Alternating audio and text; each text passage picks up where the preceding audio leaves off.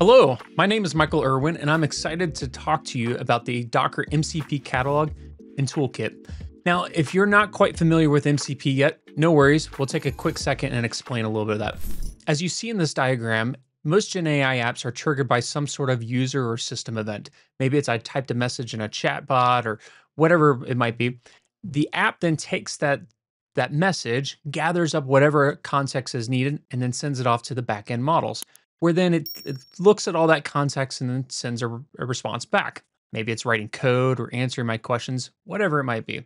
Now, the question though is, how do we get these apps to actually do more for us? How do we help those apps be smarter, more functional? How do we package up those various tools, those additional capabilities, and share those in reliable and safe ways? That's where MCP comes in. And MCP stands for Model Context Protocol. And what it provides is the ability to basically attach additional tooling to each of these applications. Some of these tools may be look up additional information or perform other actions, send emails, look up Slack messages, look up details in a Salesforce database. Could be lots of different things. But there's a problem how these MCP servers are configured. For example, if we look at this configuration, this is for Claude Desktop, we'll see that in order to run this MCP server, I have to have NPX installed.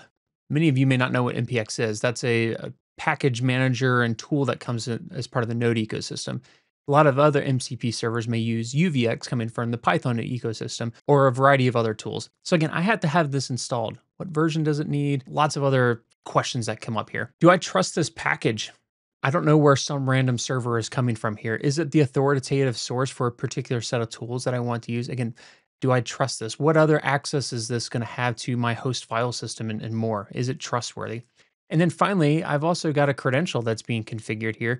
I don't want my credentials just sitting in static files. This doesn't feel very safe to me.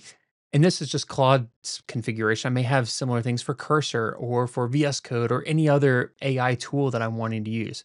So the first thing that Docker announced was the MCP catalog. What this does is it provides a collection of containerized MCP servers, so I don't have to worry about the runtime and installation configuration. And so here we can see the catalog, and we can see lots of MCP servers for names and vendors that you trust.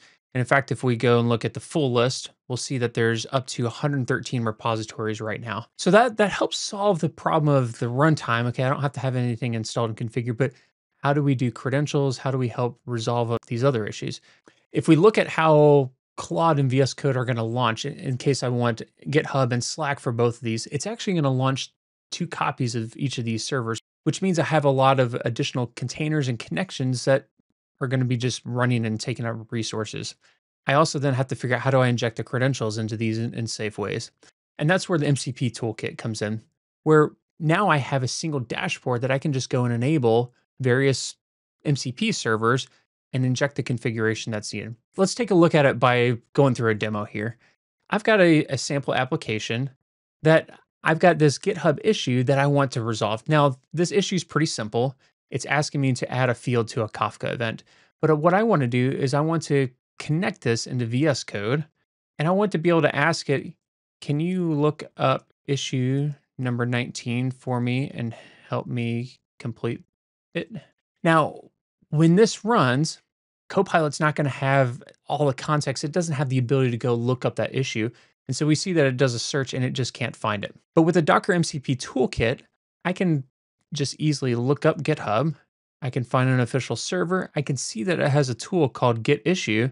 And once I provide it with a personal access token, so again, a secret that's needed, I can enable this server.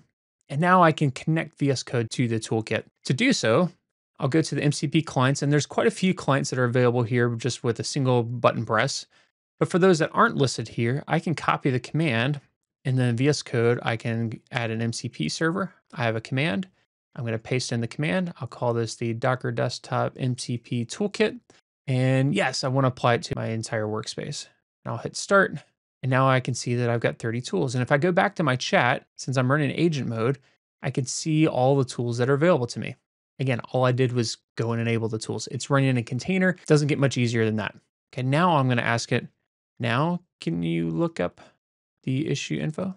And what we'll see here is that it's now has that tool description. It's going to ask, can I run this tool? And I'll see here that it's trying to call out of my personal namespace. And I'm going to say, actually, that's not quite right. Instead of using my personal namespace, can you use the upstream repo since I've forked it? Okay. And again, what we'll see is that now it's going to ask it from the upstream. I'll hit continue.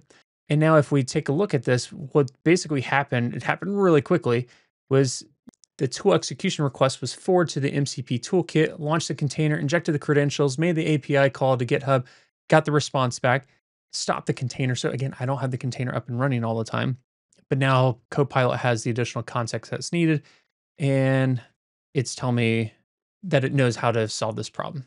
So yeah, let's do it. And from here, what it's going to do then is look for the changes that are needed, make those code changes for me, and we'll have this issue completed. Once it's made the code changes, then I can say, yeah, go ahead and run the test, make sure everything works. We'll see that it's going to launch the test. In this case, I'm using test containers to validate everything works as expected. And now I'm done.